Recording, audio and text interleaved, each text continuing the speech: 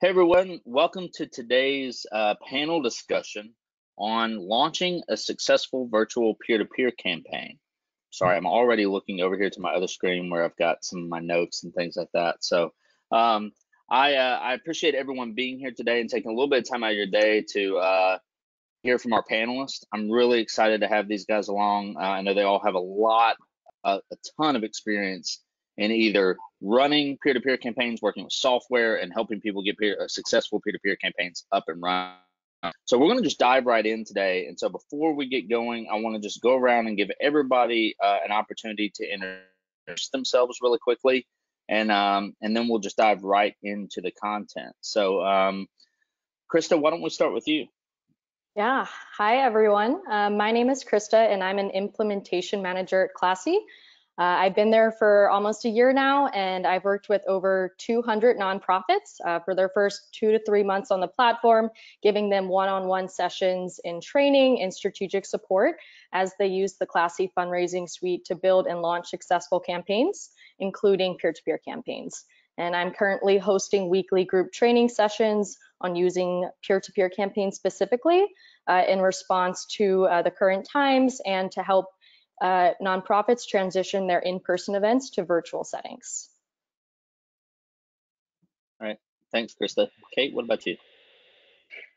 Hi, everyone. My name is Kate Brunner Quinn. I'm the president of Philanthropy Solutions. We help our nonprofit clients focus on 4 key areas: fundraising, engagement, events, and tech.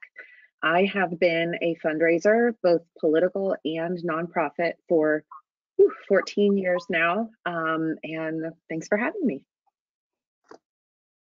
Thanks, Kate. Hi, my name is Chris Hammond. I'm the CEO and founder of Corporate Giving Connection.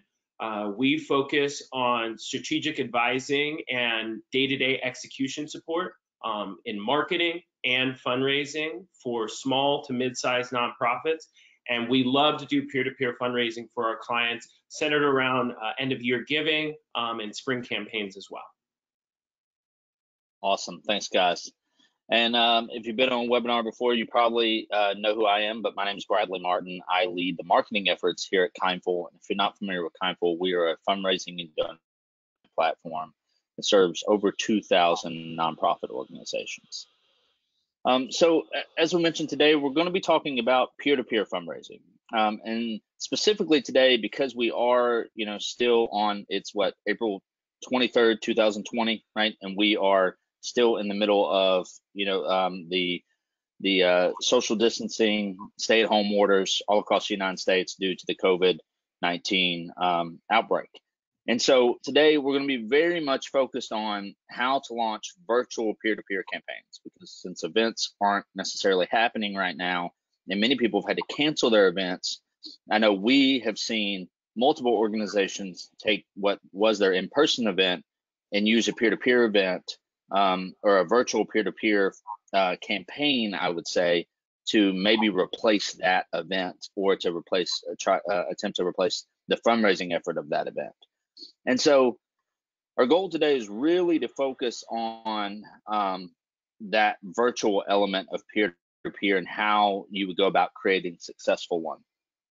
Right as all of the COVID stuff was kind of spinning up and we started to really understand we were going to go under a quarantine situation back mid-March, we surveyed 700 nonprofit professionals, and we asked them a lot of questions, and one of them was around events. And one of the things that stood out was that we asked them, how are you going to raise funds instead of having your event? And a large portion of those people who had already canceled event had mentioned peer-to-peer. So we haven't really done a session directly on this yet, so we felt like it was a really good time for us just to back up a little bit and have a quick conversation about if you're still searching for some ways to raise funds, to create some campaigns that might be unique or different or just aren't a direct appeal. We felt like this would be a good topic to cover. And we also think that as we go forward, a lot of these things, I was talking to someone the other day who just made the comment I thought was really great about, really the best practices around how to fundraise well haven't gone away, right? And so a lot of the things we're going to be talking about today are going to be best practices today and in the future. So So let's dive in. So what we're going to do is we've kind of got a line of questions here that we're going to be going through, to start off maybe for the first half or so of the hour. And then for all of you that are here live and attending with us, we definitely want your questions. And so if you go over to your GoToWebinar control panel, you'll see a tab that says questions. You can drop your question there anytime throughout. You don't have to wait till the end when there's questions. And our team is actually going to be compiling those questions, and we'll be looking for themes. Last thing I want to say is that this is being recorded today, and we will share the recording likely tomorrow after the fact, and we'll ask the panelists if they have any resources or anything that they want us to share out as well. But just know that a recording is coming, so if we're moving too fast, you can't get the notes down, you'll be able to rewatch it. Guys, if you guys, let's kind of dive in, and I'm going to start with maybe a really simple question, but I think it's important for us to kind of level set and start, and that's just what is peer-to-peer? I'm going to start with Kate, and obviously she the main question, but I'd love for each of you to add where you've seen peer used most successfully, and even more specifically, how can you use it successfully now where we're in a situation where we can't gather due to social distancing. So Kate, do you want to kind of start us off and talk about a little bit about, just what is a peer-to-peer campaign, and what you're seeing be successful now? Sure, absolutely. So I'm sure everyone has heard of crowdfunding, GoFundMe, Kickstarter, all of those things that you'll see in your social media feed. Peer-to-peer fundraising is essentially just a multi-tiered or a multi-level approach to crowdfunding that is really primarily, and I think only, used by nonprofits. It's a fancier way for saying that you have a way for individuals to create campaigns to fundraise on your organization or cause's behalf, and they can share that fundraiser that they're doing with their friends and family, their community, their network. Probably one of the easiest examples of peer-to-peer fundraising are the Facebook fundraisers that we've all seen and given to because someone donates their birthday or something like that. Some of the most successful peer-to-peer fundraising campaigns are, there's a local organization here in Columbus, Ohio, where I live. It is called Pelotonia. In 12 years since it was founded, it has raised just under $210 million for cancer research. And I highly suggest go check out what they have on their website and look through their tools and different things like that. It's just really smart. It's had a great following for a lot of reasons, but a lot of organizations now are taking these peer-to-peer things online because the events are not happening. Some things I've seen that have been really helpful is if you are an organization that maybe has like a health focus. For example, Girls on the Run, it's a national program. They have something called Soulmates. You can have somebody commit to walk some miles, friends or family donate to miles. I also recently saw someone hosted a virtual game night with friends and family and asked for donations in return for attending the virtual game night. Right. So Chris, what do you have to add to that? What do what are your thoughts? Yeah. So when I first got started in fundraising, my more traditional realm of peer-to-peer fundraising was more in the run walks world. I really loved the idea of the competition that you could get from the team model and having a team captain that has some sort of incentives, whether it is just getting shout outs on social media or actually getting a prize. I loved that concept because I felt that it was much more of a community aspect that you could bring rather than the traditional fundraising model. And what I've really liked is a lot of people that were dependent on run walks have really made that switch to doing the virtual 5Ks, which I think you still have a lot of those same sort of principles where you can have that team captain, you can still have that community feel, you can still really incentivize and give people shout outs when they've surpassed their fundraising goals. But for us and our clients, more often than not, we do the bulk of our peer-to-peer fundraising surrounding Giving Tuesday and end of year giving. So we've always looked at this as something where most organizations want to have some sort of impact on Giving Tuesday, but we felt that rather than just focusing all our efforts on strictly Giving Tuesday, we wanted to have this always be the kickoff of a campaign. So we would focus on recruiting volunteers or board members and making sure that we could put together 2 parallel campaigns where the organization has a clear communication strategy, whether it be from email and social media and direct mail, but also making sure that fundraisers had that same sort of messaging that's taking place. So we were having 2 segments of people driven to the same peer-to-peer fundraising page. You still have the competition, you still have the competitive atmosphere and the overall community aspect, but it also gives you the opportunity to really share your message and provide storytelling to 2 very different bases of people. So that's something that we've always loved doing, and we really feel that in this current climate, really using that virtual peer-to-peer type of model where it's not so much focused on an event, but more the storytelling aspect, there's no better time to do that than now. Right. And Christa, what, over at Classy, what are you guys seeing that, is working really well right now? Or, can you add a little bit more about the types of peer-to-peer campaigns? Yeah, definitely. As far as the current climate and time-based appeals leading up to a perhaps day of virtual event, or otherwise a running in solidarity type feature to go against a otherwise in-person run. I think one of the most important things to note is it allows you to break down what otherwise would have been geographical barriers that would have prevented a larger base of individuals from attending that in-person gala or otherwise attending a walk that you have at a local level. You're really expanding your reach by allowing people to participate no matter where they are.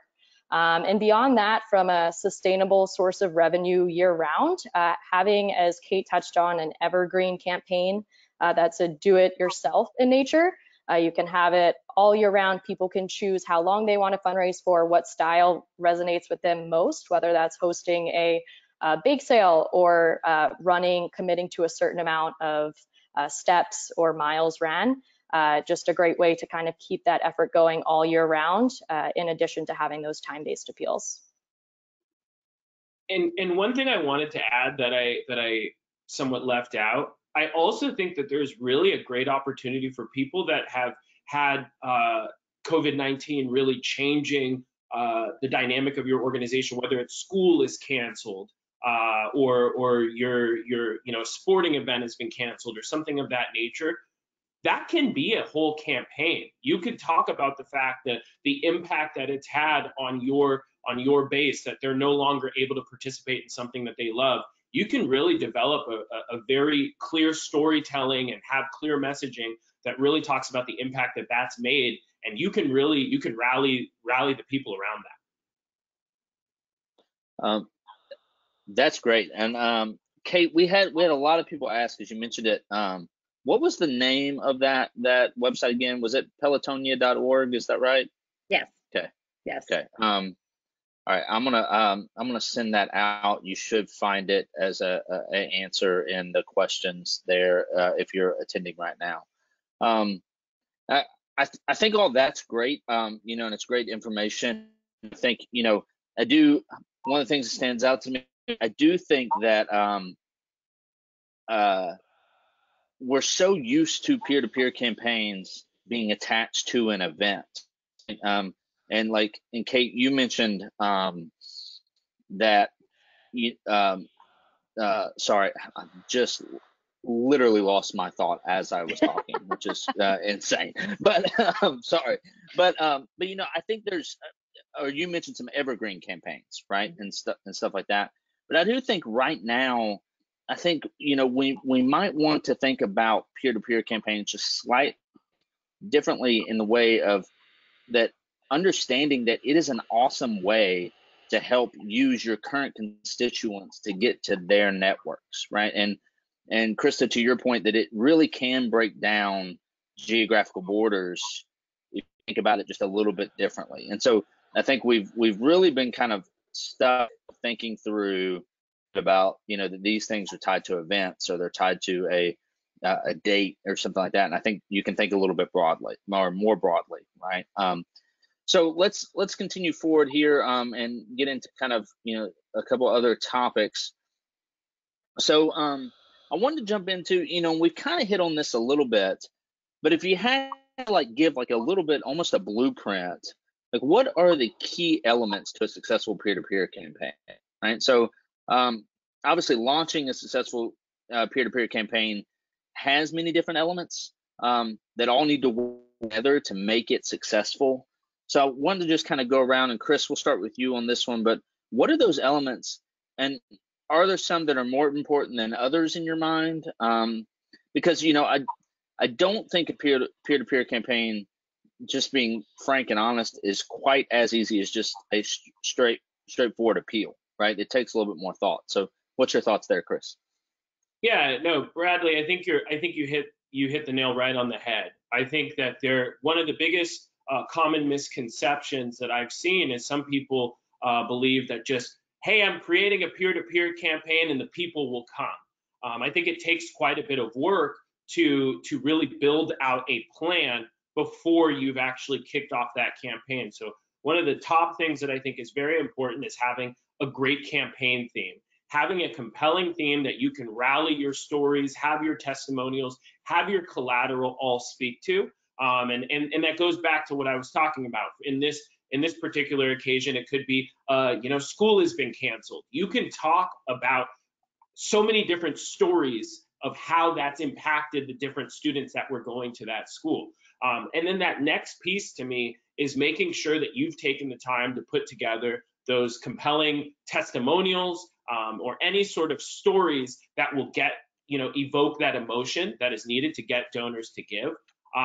But I think maybe the most important piece for me personally is it's important to have that strong messaging and a strong communication plan so that there is some sort of a calendar that's taking place. But the thing that I say, if you don't even have any of those things, if you have strong templates, that is going to be the key to success. I feel that so many peer-to-peer campaigns are driven through your fundraisers, and I think it's imperative to provide them with a fundraising kit where they can have access to collateral, have access to email templates, and have access to social media templates that are speaking in the same way that the organization is speaking about themselves, and making sure that you're not having your fundraisers have to recreate the wheel. It's more fill in the blank and making sure that they can hit the ground running and get this messaging out to their community rather than having to be the ones that create the messaging themselves.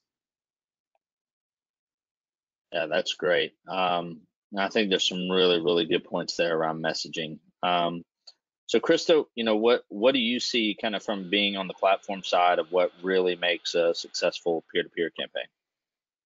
Yeah, absolutely, Bradley. And just to kind of piggyback off of Chris's message about having a strong marketing campaign, I mean, your fundraising effort is only going to be as strong as the level of engagement and promotion you're doing with your supporters. But coming from the software side of things, having an intuitive, easy to use tool for your supporters to actually be able to create their fundraising pages, have all of that email messaging, the design tools, everything in one place that they can very easily put that page together and be proud of what they're sharing with their friends, family, and external support network at wide, and having the nonprofit have those fundraising toolkits that they're providing to them in addition to that easy to use tool.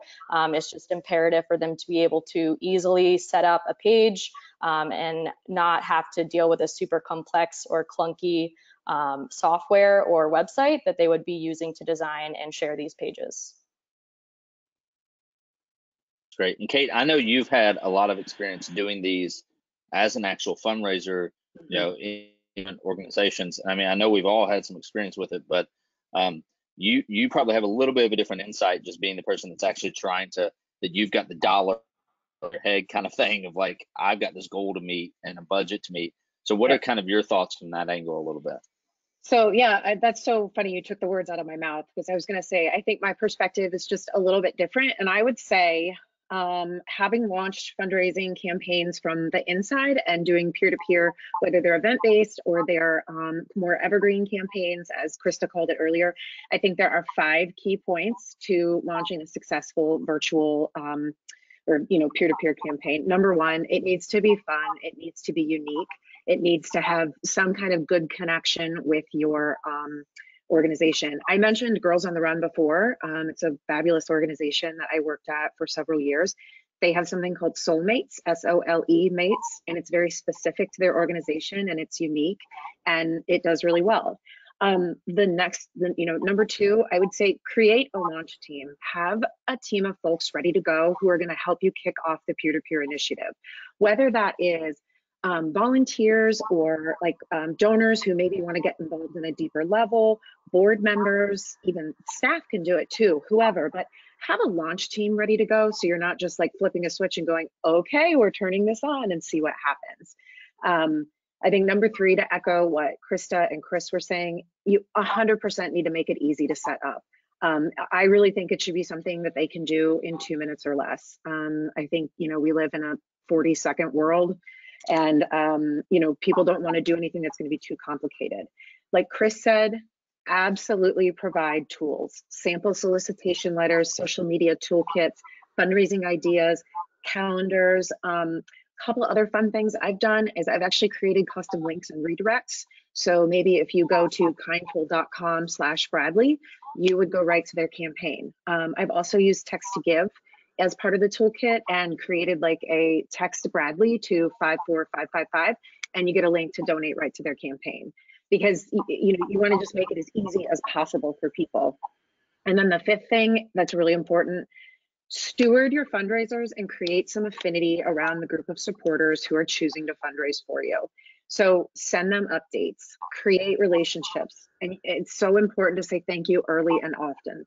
I think incentives are also a huge bonus for this group of fundraisers.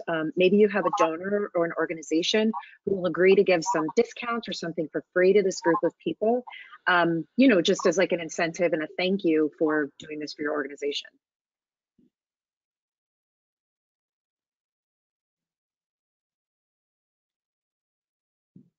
Sorry, I think all those are great.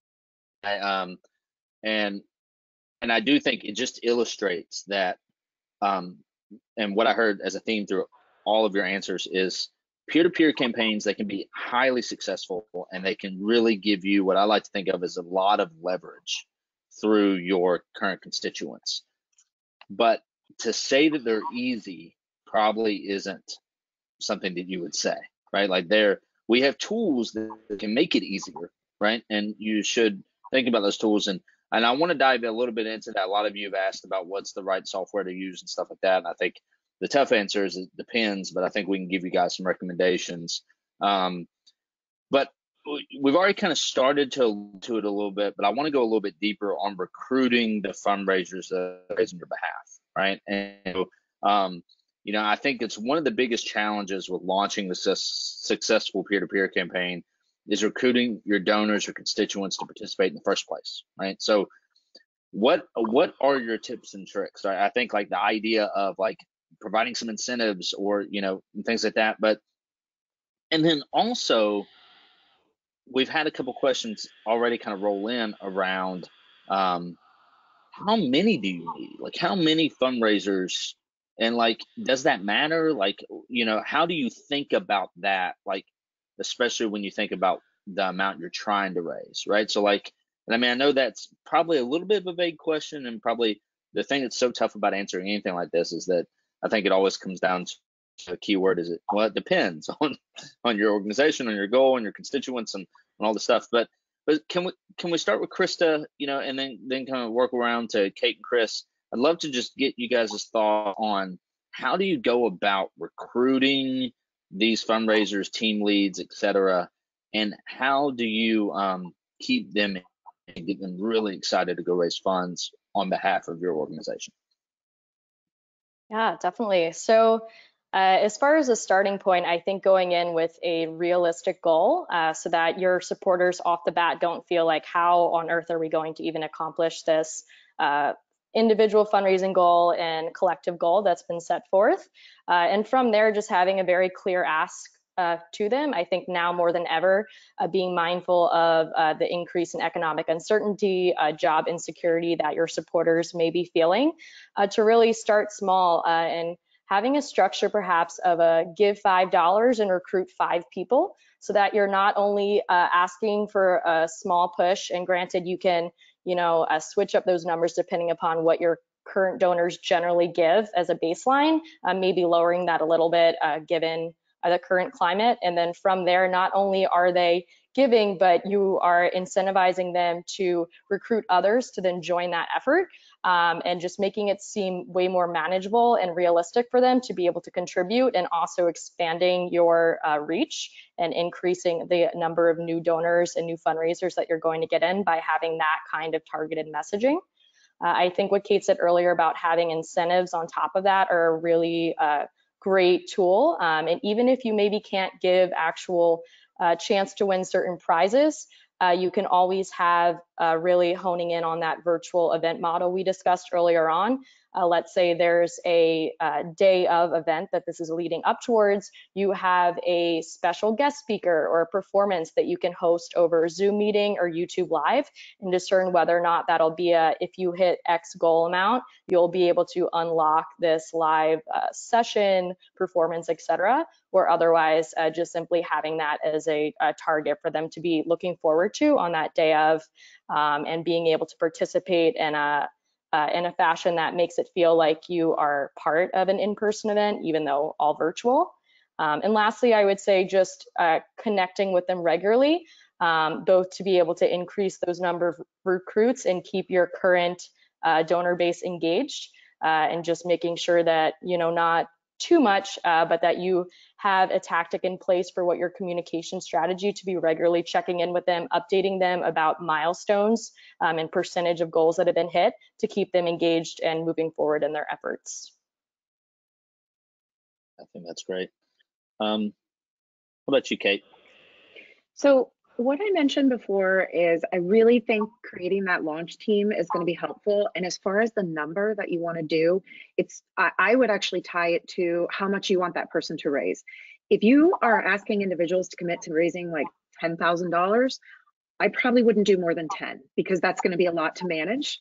If you're asking them to raise $1,000, maybe you say, you know what, we're going to try to get 20 people on board for this first initiative and raise X, and then kind of take it from there. But I think about it in terms of how much you want them to raise, because that's going to mean how much of your time, staff time, and their time it's going to take. So I think that's kind of like a good way to start. Again, I would say creating affinity around the program is really smart. I'm a big believer in examples and looking what other people are doing. I was a regional director for the Make-A-Wish Foundation at the largest chapter in the United States. And they do this program called Women Inspiring Strength and Hope. And they get a group of 10 plus women to each commit to raise $10,000 to grant a wish for a child. And they do a really beautiful job with stewarding those donors, events 2 or 3 times a year with former members and new members. It's really, really successful. One of the other things I think is good about kind of getting these people and getting more people in the pipeline and kind of creating this is do some really cool stewardship associated with the people who fundraise for you. My experience is really strictly in children's focused charities.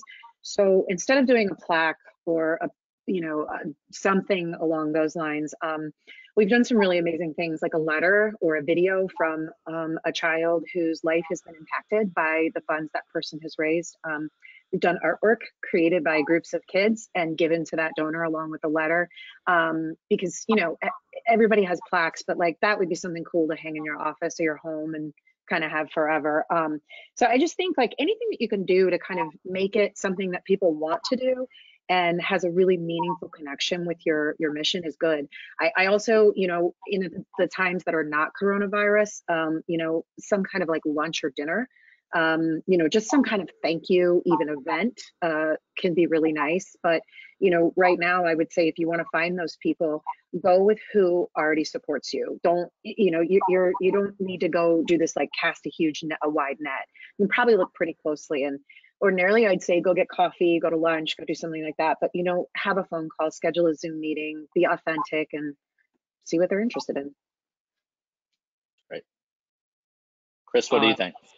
Yeah, and so first off, I fully agree with what Kate and Krista were saying about making sure that you have, realistic goals, and making sure that you're you're creating a team that can hit that goal rather than just saying, hey, I want to have 50 fundraisers just for the sake of it. One thing that I do look at a lot of times is when we're working with our clients, they always decide that they want their board members to be the fundraisers for their peer-to-peer campaign.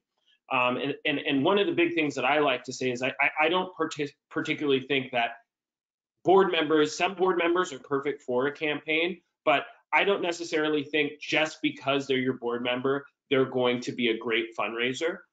What I like to look at is I have a few different favorite fundraiser types. So I look for individual donors who have given consistently. I think I'm a big believer, and if they've shown that consistency, that's maybe somebody that would be a little bit more accountable. Committee members with a track record of accountability, dependable volunteers with an active network. If you have board members who have been consistent in accomplishing their fundraising goals, I think that they can be a really nice fit.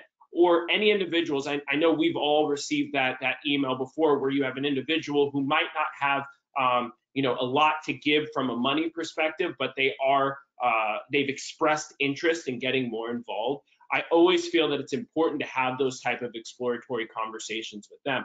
But another piece that I've really started to depend on more so is making sure that you can, if you have the flexibility to do this, having just a brief interview process with a potential fundraiser. And I don't necessarily think it should be an interview, but more so, having just a few questions that provide clarity on what their role actually is going to be. I think it's important to ask them, are you open to soliciting funds from your network through email and social media?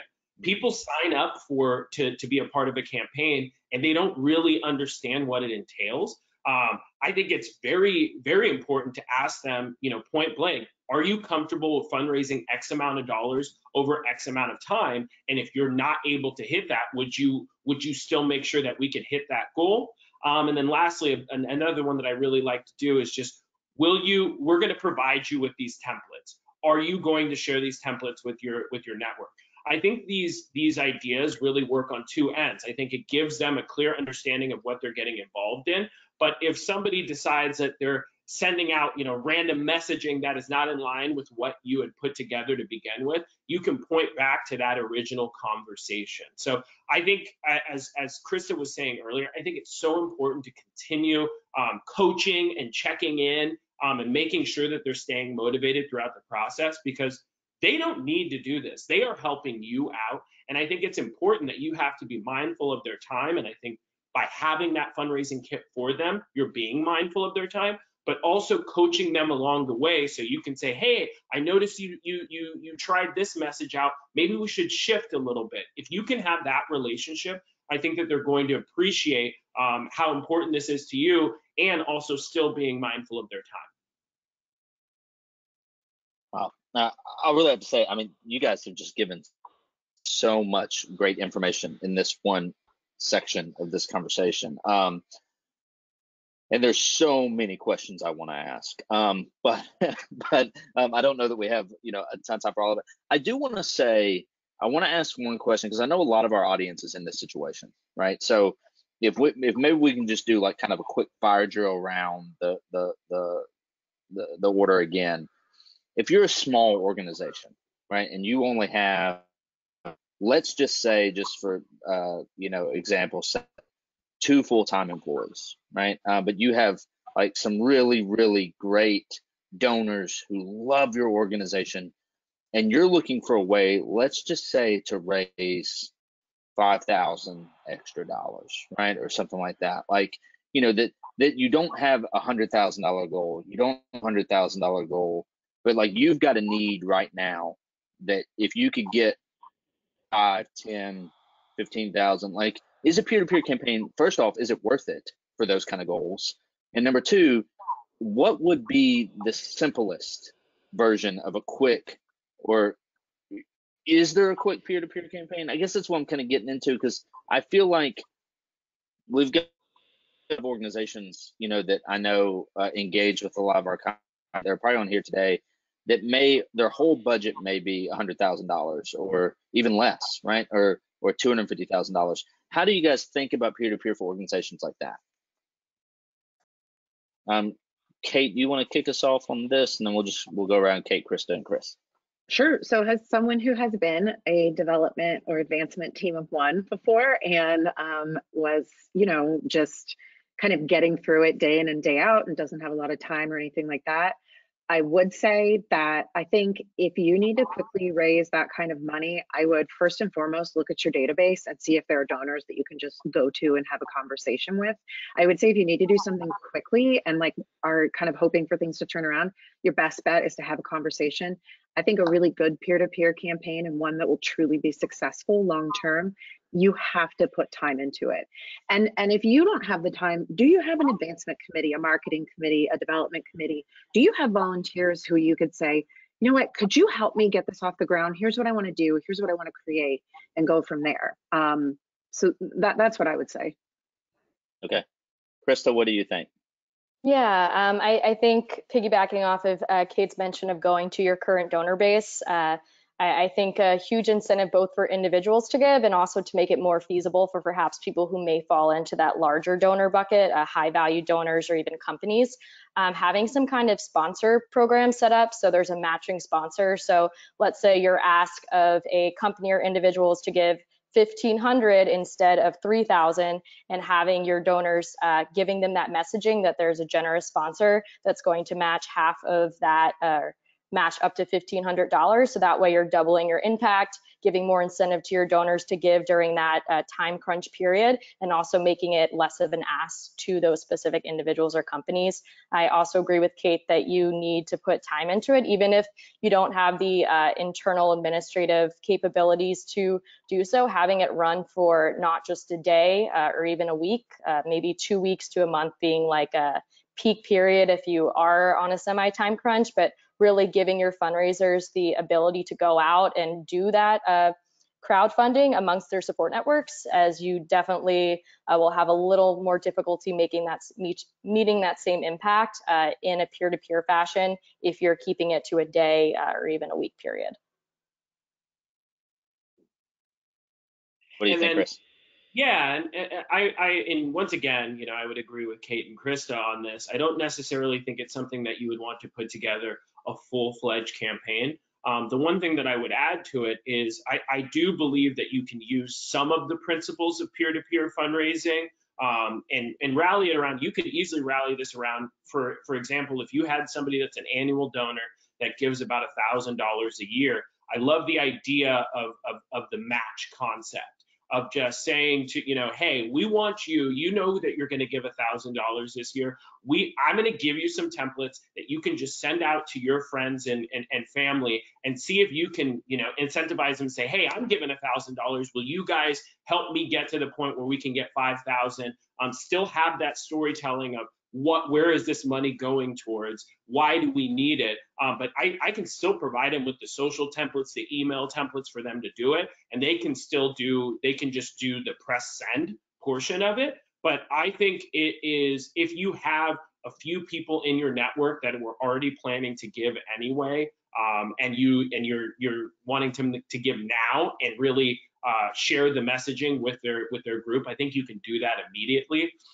And I don't think you have to build out a full-fledged campaign for that. But I think there should be some select individuals that you already have in place that you feel, if you need to call on them for that, that you can rely on them in that short, quick time frame.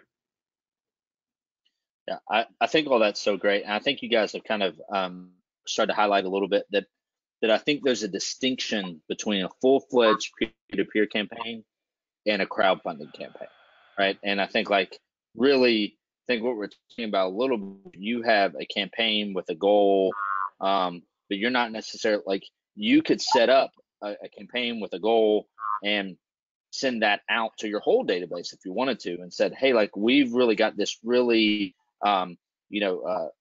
particular need or opportunity, and we'd love for you not only to give, but even if you can't give right now, share with your network and see if anyone could help us be able to, and that to me is more of a crowdfunding opportunity versus, you know, a truly fully fledged peer-to-peer. And I think people kind of get those confused sometimes, right? And so I think that's a good distinction. So let's see here. So I want to end kind of this section, and we've answered quite a bit of the questions kind of throughout, and so I think we've taken care of quite a few of the questions, but we still have quite a few more to go to. But I want to ask, like, as part of a peer-to-peer campaign, hopefully what's going to happen is you're going to get quite a few new donors, right? You're going to get donors who maybe this is the first time they've ever been introduced to your organization. And I'm going to be a little bold here and maybe say that they aren't necessarily, in some cases, right? They may not be giving to your organization so much because they are like 100% compelled by your work, but they were compelled by a friend, right? A friend said, hey, I would really love your help helping me hit this goal, right? Versus when you have someone come direct to you who is so compelled by your mission to give. And so my question to you guys is, if we think about it kind of through that lens a little bit, then how do you cultivate those donors who are the result of a successful peer-to-peer campaign a little differently than you might cultivate a direct donor? And so, Kate, what do you think about that? So let me say this. I'm going to answer this question for you from the shoes of someone who is a really small team, and maybe you don't have a lot of resources at your disposal, and you don't have a lot of staff and things like that. So, and I'll touch on what you talked about, Bradley, because that was actually one of the points I wanted to make. First and foremost, and I just can't stress this enough, you need to say thank you early and often.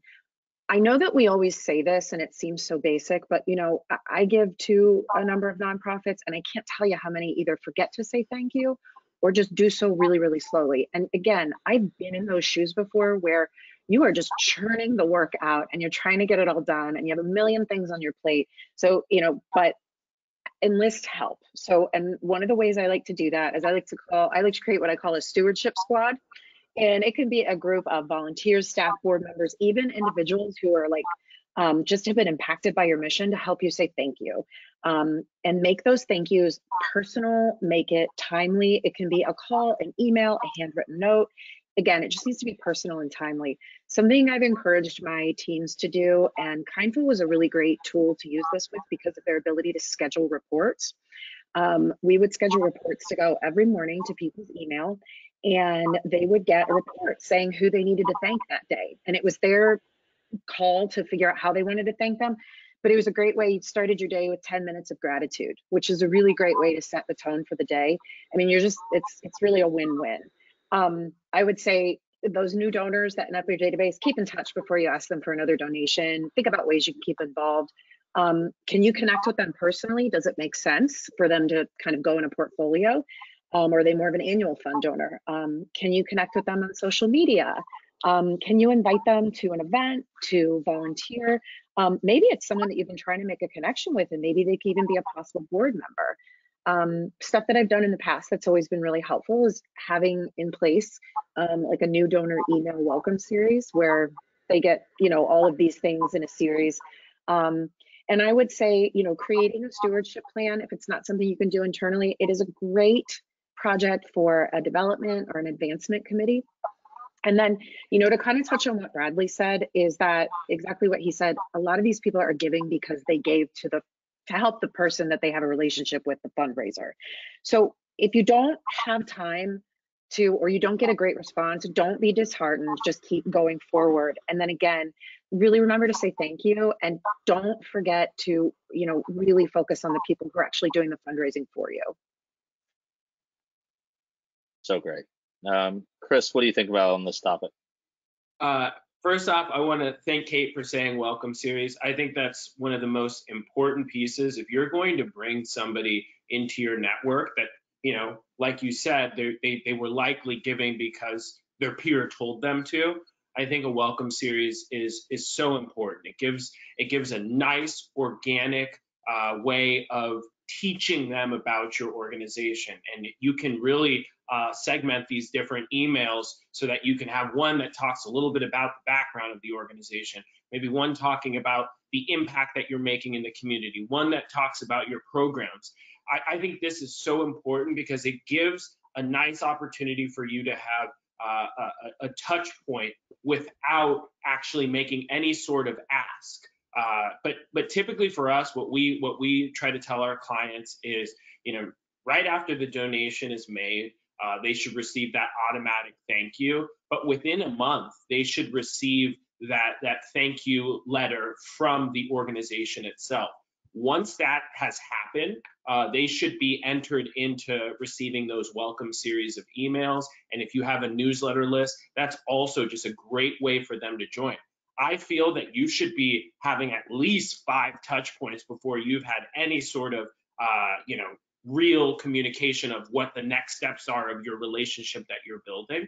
But I think the welcome series is really helpful on 2 ends. I think it's A, educating, but B, you can review the engagement. You can look back. Are they actually opening these emails? Are they clicking on anything? You can look at the analytics and you can see for yourself how engaged are they actually, and how much do they actually want to learn about your organization.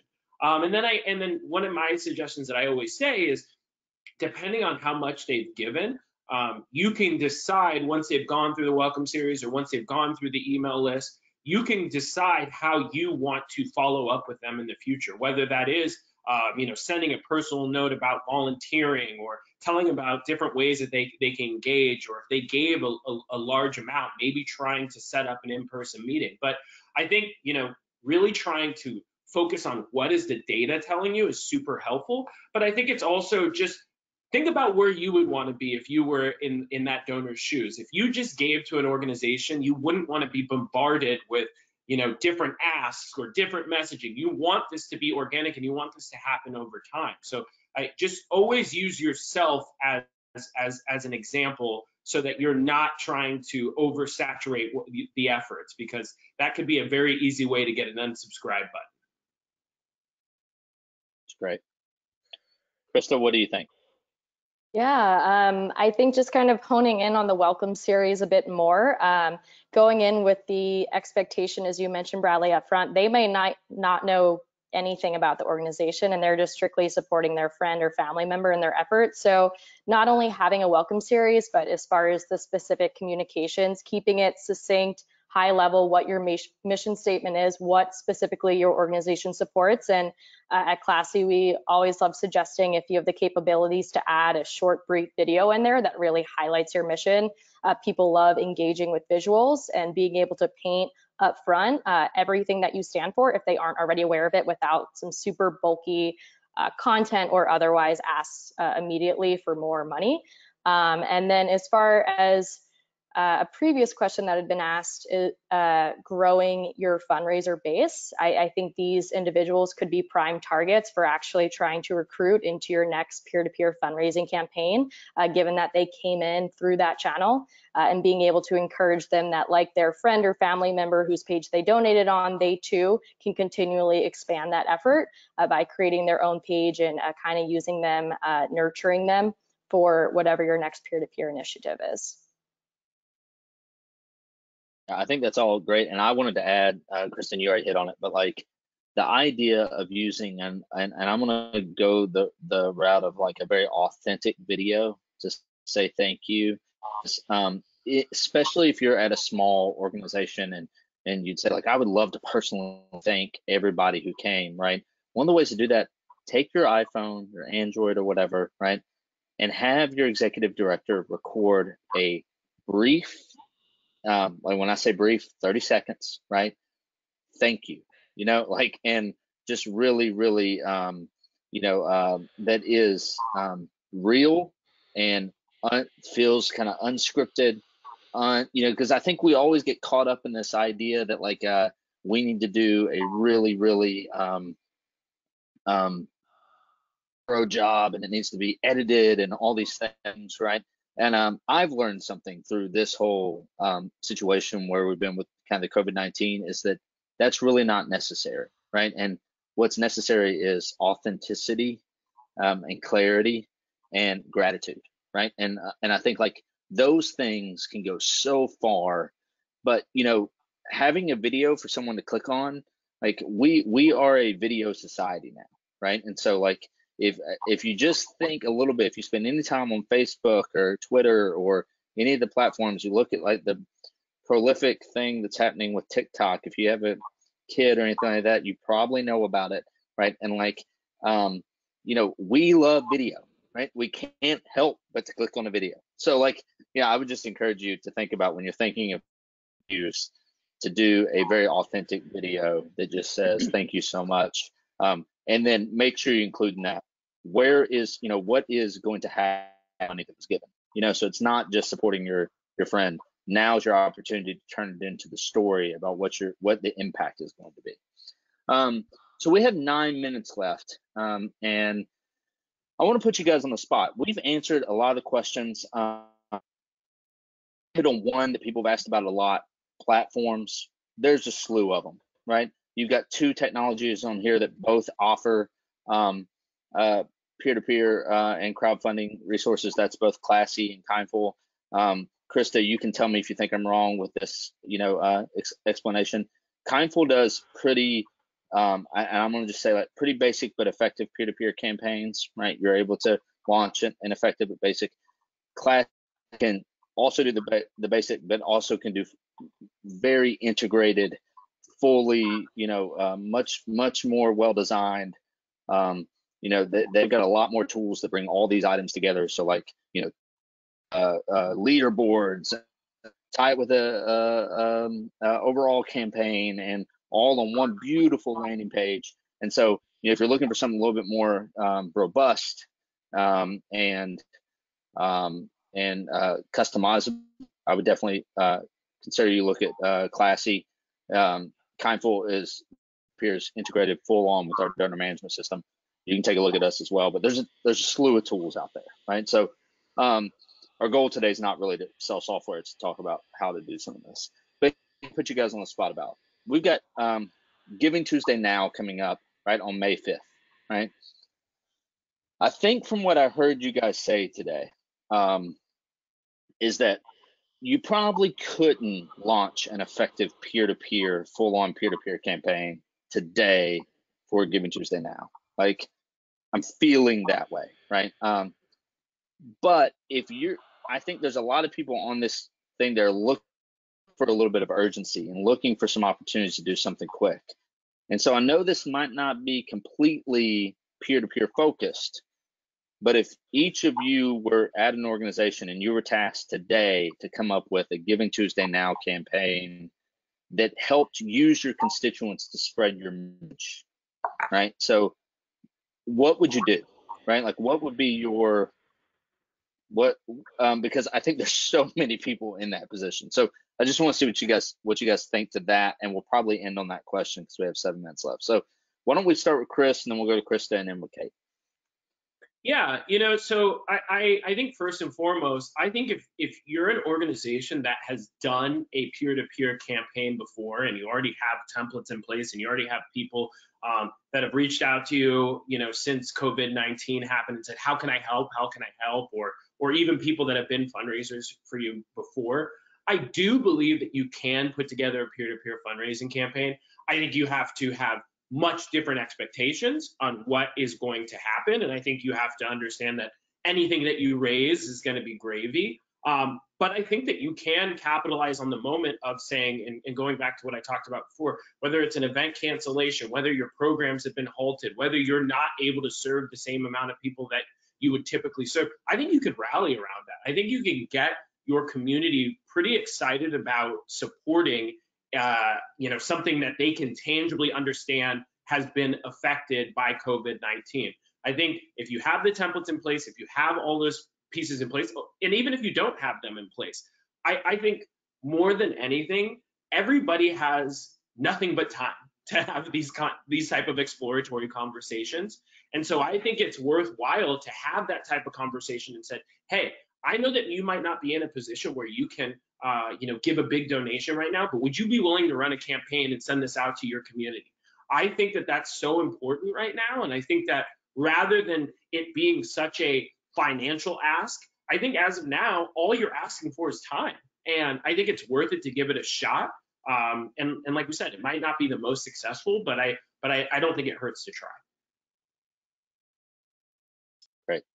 Christa, what do you Yeah, think? and I think going back to what we touched on about needing at least some period of time to be hosting a successful peer-to-peer, I think you have two options here of either, if you do want to go the peer-to-peer route, using this period leading up to May 5th as a soft launch period, and then perhaps continuing it onwards, but having that May 5th date be the culminating day, or otherwise just the day that you actually fully launch it, and then continue to drive that effort forward. Using the Giving Tuesday templates, logos, etc. on your campaign pages, and the hashtag that they have to make sure that you can get your as large of a support network as possible during that time. But otherwise, knowing that you can go the route of a crowdfunding campaign, even a general donation form, utilizing that branding and capturing as many donors in the most easy to use way to raise money, simple donation form, and being able to just really focus on the time-based crunch of raising funds versus actually having that peer-to-peer be the main part of your strategy there. Great. Kate, what do you think? So it's really timely that you ask this for Giving Tuesday. I actually have a client that we're launching a Giving Tuesday Now campaign for them. So we've kind of taken a multi-tier approach, and I think it's a good one, and one that you can probably turn around and do really quickly. We are putting together a series of emails that will be scheduled and done. We are announcing the Giving Tuesday opportunity 1 week in advance. We felt that anything more out than that in the current climate that we're in, where life is kind of changing minute to minute, didn't want to have too big of a lead time to it, because I don't want it to get lost. We have asked a donor if we can use their gift as our matching funds for this opportunity. So we let people know. In my experience, days of giving, like Giving Tuesday Now, other ones, are most successful when people know that their donation is going to be amplified. It really motivates people to kind of give immediately. We've done an entire social media campaign that is echoing the email. And don't let that, for the person who is like, I'm one person, how do I do this? That sounds a lot fancier than it is. It's just have emails ready to go, have social media posts scheduled. You can do this. And then, the other thing is, it's also a great way if you have supporters who maybe can't give right now, maybe they can do their own, like, just little fundraiser quickly, whether it's through Classy or Kindful, or even a Facebook fundraiser, to say, I'm helping to raise money for this organization on Giving Tuesday Now, donations will be matched, whatever that is. That's all stuff that you can probably turn around and get done in advance of the May 5th date, which will be here before we know it. That's great. And I'm gonna leave this topic with one simple comment, and then I'll give kind of some closing opportunity for just a quick closing thoughts. But if you're grappling with the idea that whether or not you should do a Giving Tuesday campaign, I'm on a lot of forums, see a lot of people saying, should we do one? Is it worth the time? Stuff like that. Here's what I'm going to break it down to, as simple as I know how, is at minimum, put yourself out there that day, right? And I think what I mean by that is, like, there are going to be, I don't know if it's going to be as big as a normal Giving Tuesday. We have no idea. It's unprecedented. We don't know. I would say likely not be, just because it doesn't have that much lead time and history to it, but we never know. It might even be bigger. But there are going to be millions of donors out looking for an opportunity to give, right? And I think making sure that you're even if you just show up in their inbox, right, with a very simple message that says, we know you have many, if you weren't well, today is Giving Tuesday Now, give a little bit of the, you can go to Giving Tuesday's website, get a snippet of what it's all about, right? And then the impact you would do if they gave to your organization. We'd love if you consider giving to us, right? And then have a dedicated landing page for it with a goal, right? And I think, like, if you're not going to do anything else, but I've been really pushing the idea that I know a lot of people felt really uncomfortable asking people to give during this time, and I understand that. But maybe you don't ask them to give as much as you give them the opportunity to give, right? And so I think that's a really great way. We have seen at Kindful that online giving has doubled and has stayed consistently twice as high over the last 4 weeks as what it has been the first, 12 weeks of 2020, right? Which is just amazing, right? Is to see the generosity has not subsided. If anything, it's increased, especially online. So we're a little over. So just real quick, any closing thoughts from anybody? You know, if you want to, you know, let people know how to get in touch with, or you know, what you're up to, stuff like that. Would love for you guys to do that at this point. Chris, you want to start? Yeah. I mean, I think my closing thoughts are, I think it's so important to just put your guys' selves out there and just, you know, come up with a sound strategy of your peer-to-peer and making sure that you have people that they've wanted to give and they've wanted to do something, but you haven't known how to activate them. I think the time is now to use those individuals and bring those much needed funds to your organization. And you can always find us online, cgcgiving.com. But you know, for us, all we care about is that organizations are out there raising those much needed funds at this important time. Great. Christa? Yeah, I know from working with nonprofits as they're perhaps launching their first peer-to-peer programs ever or transitioning to a new platform, it can feel like a pretty daunting and overwhelming task. But just I hope sessions like this are helpful, and know that you can always reiterate on the programs that you're running. And as far as Classy directly, even if you're not in the market for new nonprofit software, we have a boatload of resources on our blog to help from both Giving Tuesday Now initiatives, COVID response in general, and all around fundraising strategy. So you can read more about that on classy.org. Kate? So first thing I want to say is this is just what a time to be alive, right? I mean, it's whew. So someone said this to me, and I think it's really important, and I say it to myself all the time. You are not trying to work from home right now. You are working and figuring out life in the middle of a pandemic. So first and foremost, give yourself grace. We've given you a lot of information here, and to that person who is a small team, you can do this. You know, don't forget to ask for help. You know, try to think of some of those key points that we talked about, because you can do this. It's maybe not as hard as it sounds. And if there's any questions that didn't get answered, my email is just kate@philanthropy-solutions.com. I'm happy to answer anybody's questions. Okay, great. Well, thank you guys so much for taking the time today. I thought it was a really, really informative session. I think a lot of ground, and it probably gives a lot of people a lot of stuff to think about. For all of you that hung on with us 3 minutes late, thank you so much. Hope you can stay safe and healthy, and you know, really hope that you're able to take just a little bit of this and apply a little of it to your organization. So thanks everyone. Bye bye. Thank you. Bye. Thank you.